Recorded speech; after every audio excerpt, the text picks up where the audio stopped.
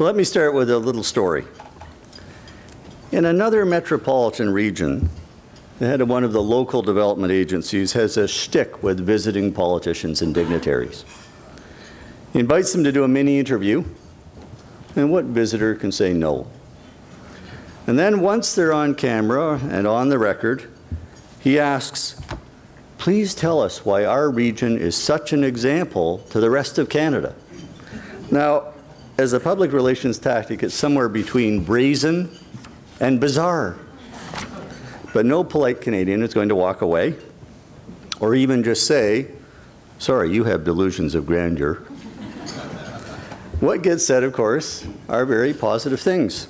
And once that effusive praise is on the record, it can be used by the region. Moreover, having said it on the record, the visitor has to keep saying it in the interest of consistency. Well, in Toronto, I suspect someone in the same role would get a visitor on camera and ask them to expound on everything that's wrong with the region. You know, these days with the blackly humorous dramas at City Hall and the endless angst about how we're losing our mojo, Toronto sometimes feels like the Woody Allen of global alpha cities. It's time to get over ourselves. Yes, there are things to fix, but let us take some time to celebrate the hugely positive features of the remarkable municipalities and areas that together make up the Toronto metropolitan region.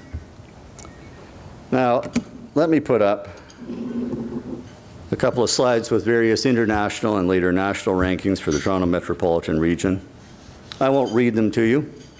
I'll leave them on screen as we keep going here. And just let me point out that new Torontonians do notice our regional neurosis. Many here will recall a couple of years ago in a great speech to this board, Frank McKenna observed that Toronto needed to get its swagger back.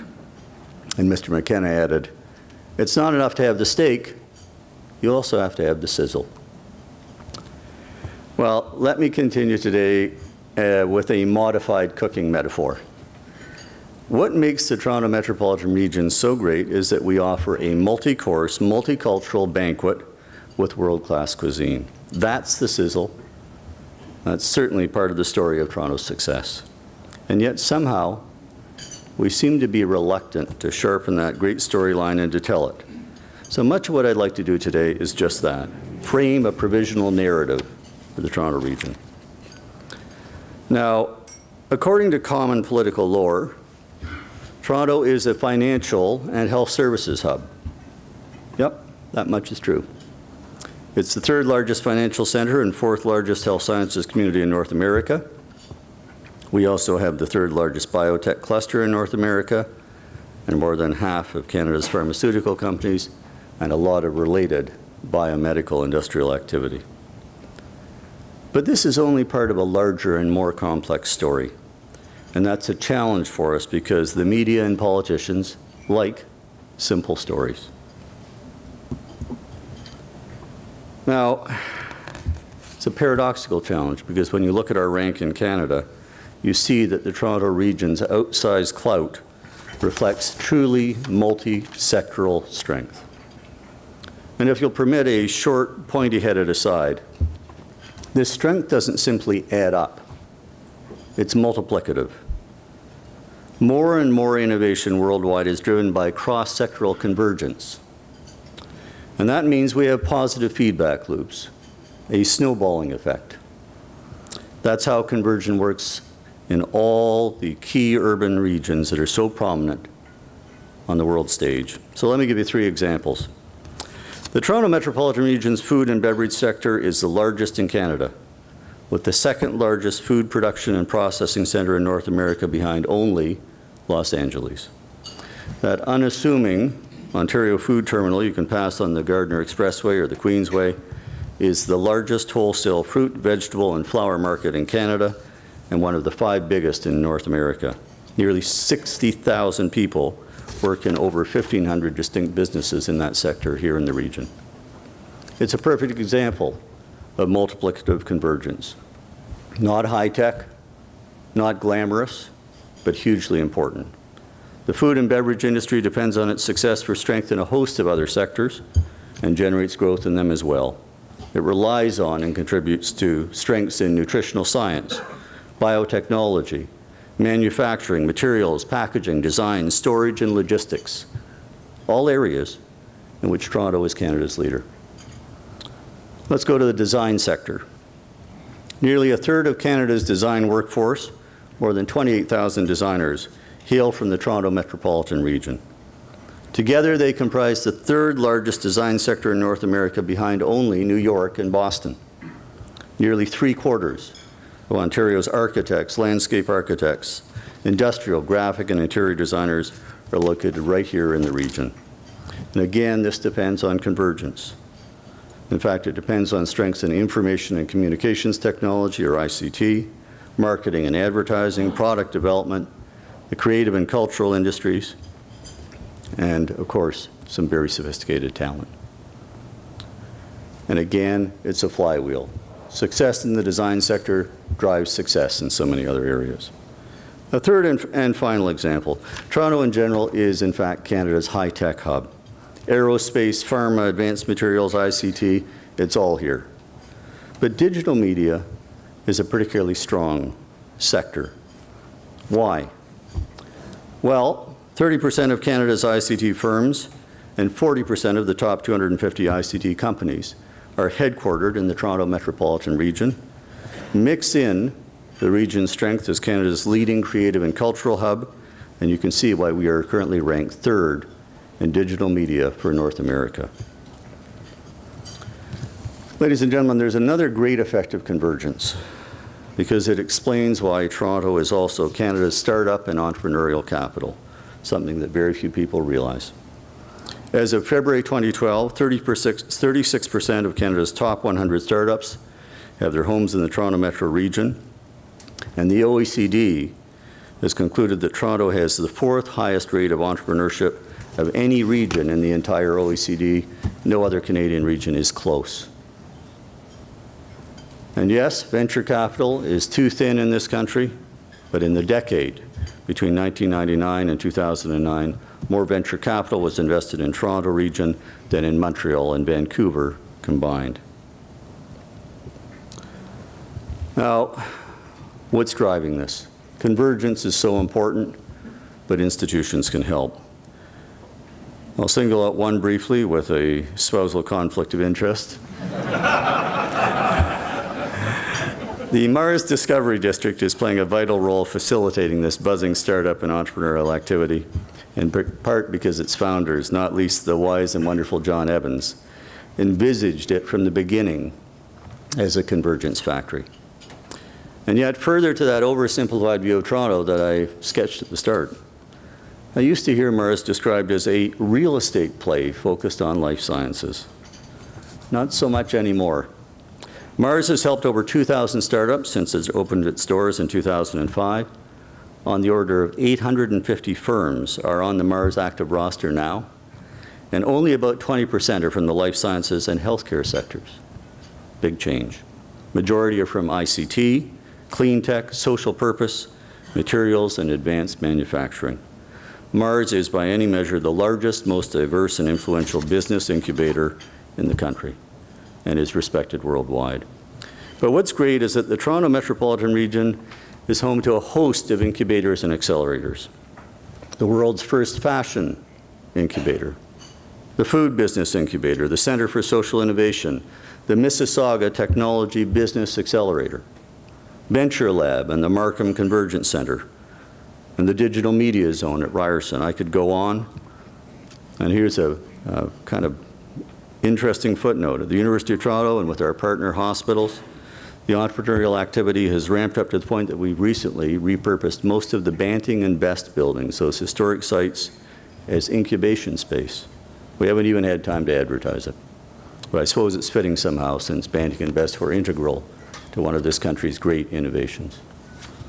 As I said, startups and great ideas are blooming across the region because convergence is the lifeblood of innovation and entrepreneurship. Expertise in physics and computer science and electrical engineering comes together to drive quantum computing, where we are strong. Optics, advanced manufacturing, chemistry, and nanotech drive solar and clean tech innovation. The conjunction of finance and ICT yields e-commerce initiatives. Genetics, bioengineering, and the health sciences come together in personalized medicine. There are dozens of examples of this convergent creativity here in the region, and it's all here if we would only take time to notice and to celebrate it. In fact, it's all here might be a useful, albeit cheeky, slogan for Toronto. Put simply, we're good at everything because we're good at everything. It comes together. Now, these broad, multi-sectoral strengths and the associated synergy and energy are ultimately what distinguish New York and London and Mumbai and Beijing and, yes, Toronto from many excellent smaller centers and clusters. So let's pause for a second to consider New York, the quintessential alpha region, right? The big dog. Financial services, healthcare, creative industries, manufacturing, you name it, they excel at it. And yet, something interesting has happened. This is Roosevelt Island, where a new campus is being created. Mayor Michael Bloomberg saw a gap in their convergence portfolio, a shortfall in applied science and engineering, and he acted on that with his Applied Science NYC initiative. Most here, I think, will already have heard that Cornell and the Technion, Israel's Institute of Technology, have won the right to build this campus on Roosevelt Island.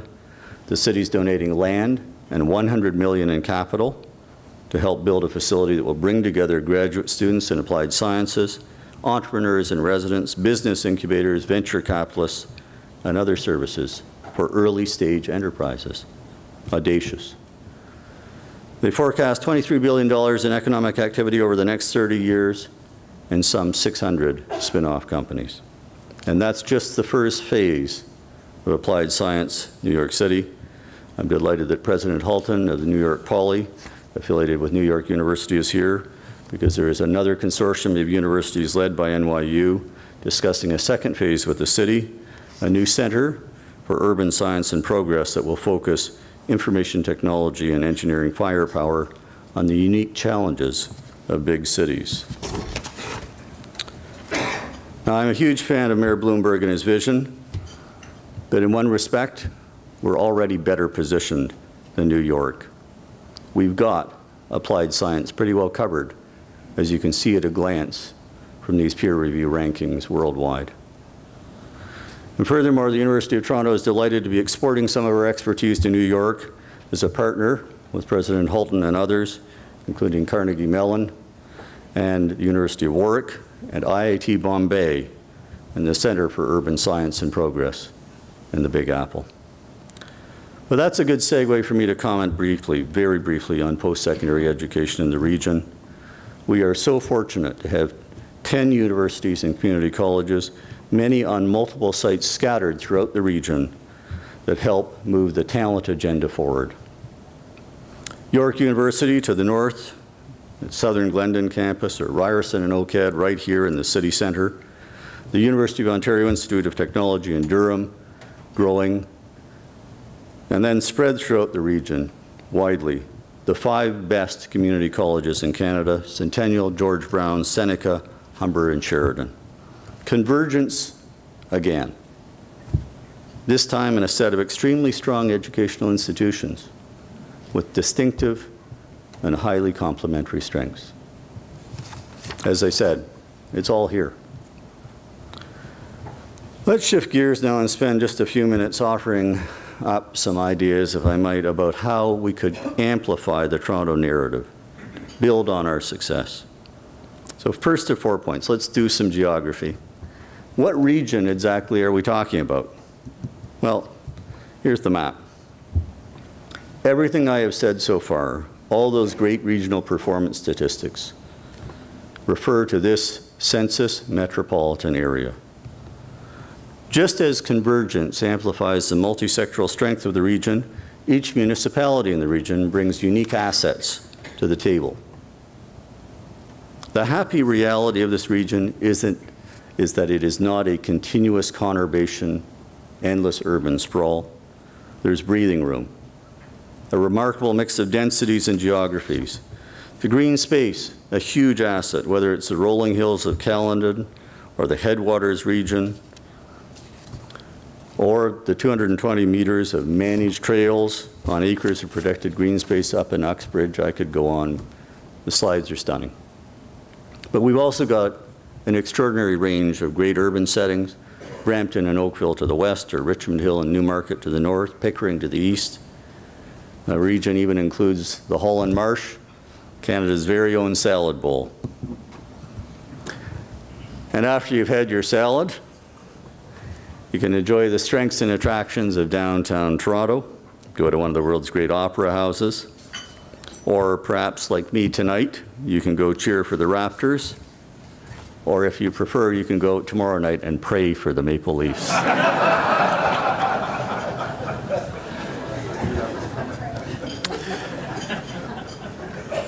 In short, the diversity of communities and places is astonishing. And just imagine how much better it would be if we had a transit system that really allowed us to get from one part to the other and enjoy it.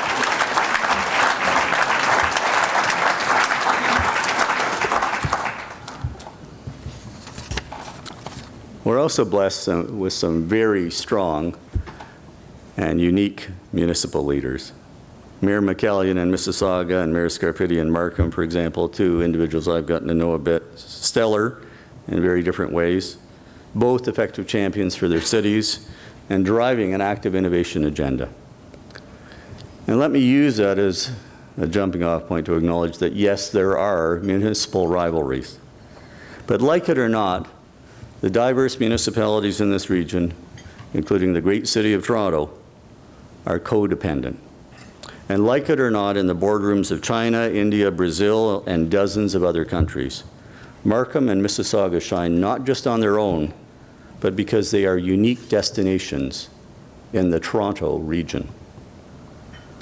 I'd suggest, therefore, that we abandon these vague references to the GTA, whatever that is. Let's use the census metropolitan area and talk about the Toronto metropolitan region. And let me also suggest that we stop overstretching that region to include adjacent metropolitan areas. Yes, there's lots of traffic and collaboration with the Hamilton and Waterloo regions. Yes, lots of people stream out of Metro Toronto to Muskoka or the Kawarthas. All these boundaries are completely porous and necessarily arbitrary. But you know, without some boundaries and some effort to create a common narrative inside those boundaries, there's not even a team of friendly rivals, there's just incoherence. Second of 4 points, we really have to dedicate ourselves to international partnerships, academic, business, civil, political, especially in East and South Asia. This is part of a modern Copernican revolution, away from the zero-sum game of brain drain versus brain gain, and into the new world of brain chains, interlocking jurisdictions that are stronger together. And yes, we hear that more immigrants are going west these days. Well, given the current transit situation and the talent still pouring into the region, I'm actually not losing sleep about that shift. The Toronto metropolitan region is still the nation's immigration gateway and magnet, with over 40% of all new Canadian immigrants settling here.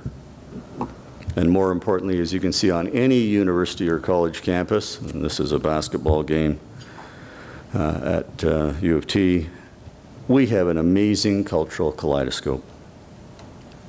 The largest foreign-born population of any region in the world, a region where East meets West and bridges to the global South can be so readily and appropriately built.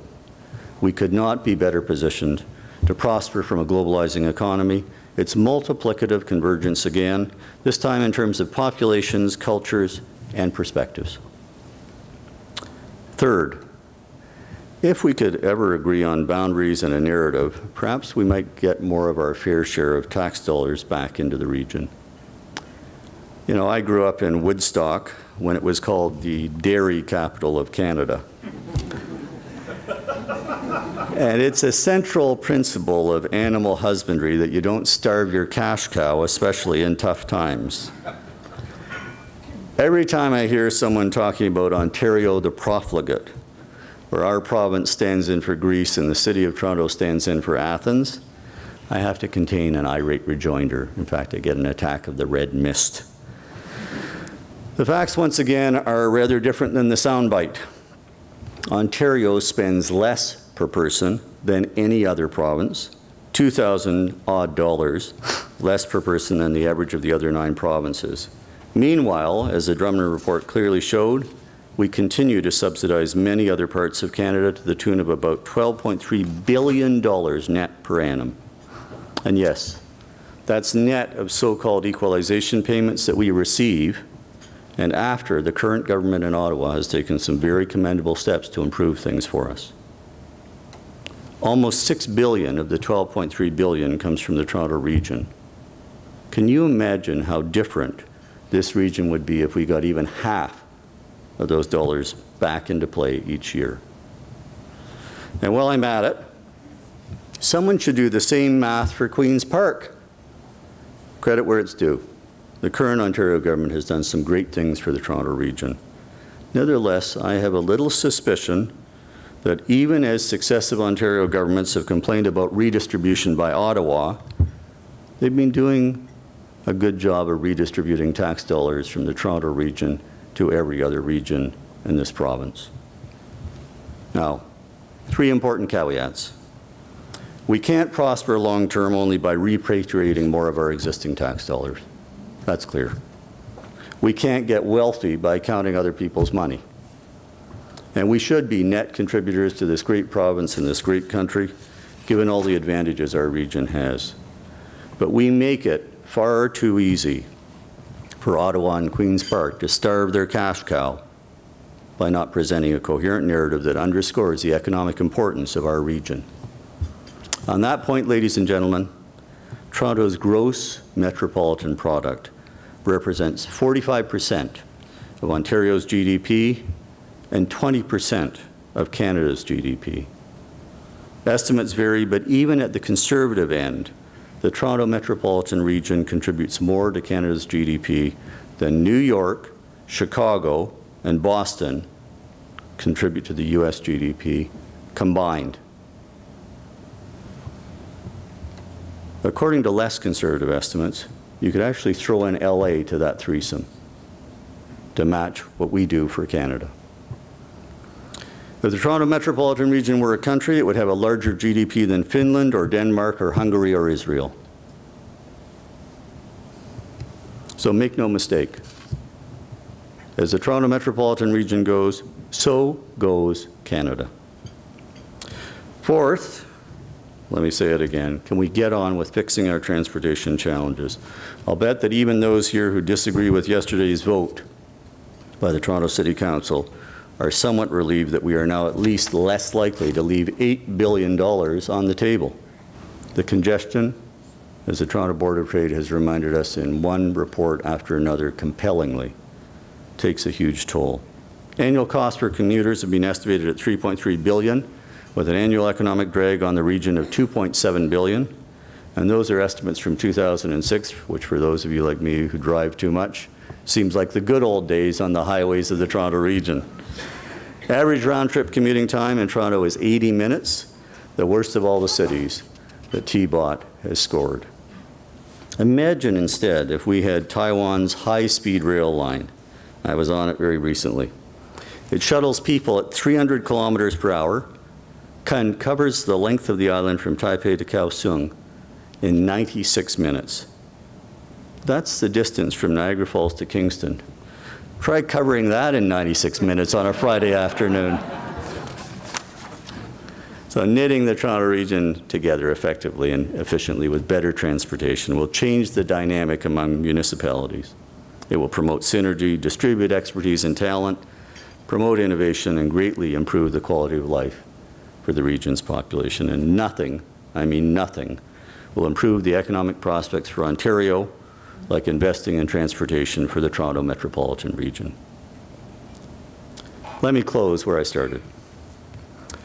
Somehow, we seem to be reluctant in this region to sharpen our great storyline and to tell it. Maybe we're a little bit like Woody Allen's movie persona, too neurotically self-critical.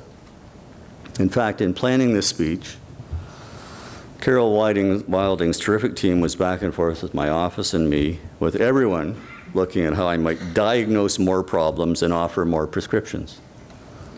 Well, I'm a professor of medicine in a past life when I was more useful.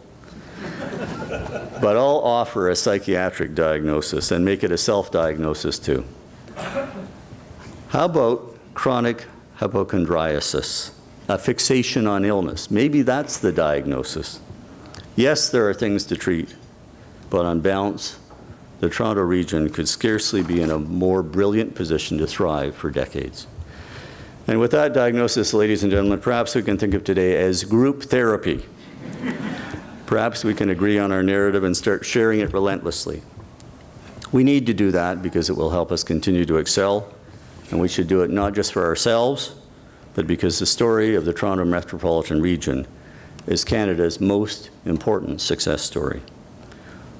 Long after we've stopped profiting from selling potash and petrochemicals, and long after the current austerity measures and political squabbles and global economic upheavals, the dynamic diversity of the people and places of the Toronto region, our convergent innovation across economic sectors within and beyond the region, and the entrepreneurial energy unlocked by our creative confluence of cultures will continue to be Canada's single greatest asset. Thank you very much.